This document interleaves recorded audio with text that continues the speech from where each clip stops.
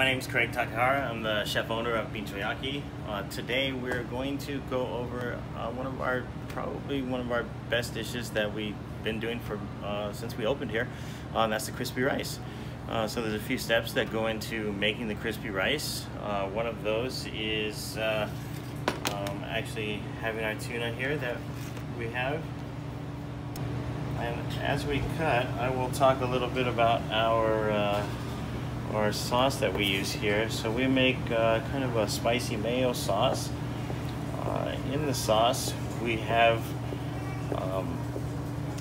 some shichimi, which is like a 7-spice chili pepper. We use chili oil, a little oil, and some Japanese mayonnaise. With the Japanese mayonnaise, it has a little bit of a different flavor than regular mayonnaise. We're also going to drop the rice into the fryer.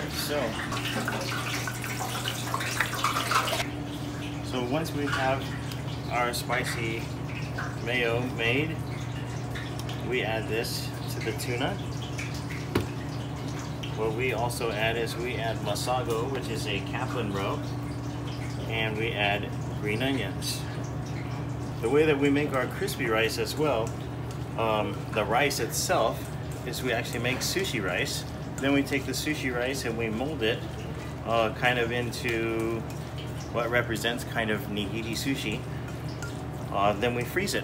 Once it's frozen, we can take it out and we can drop it right in the fryer. And once that's ready to go, it has a nice crispy crust on the outside.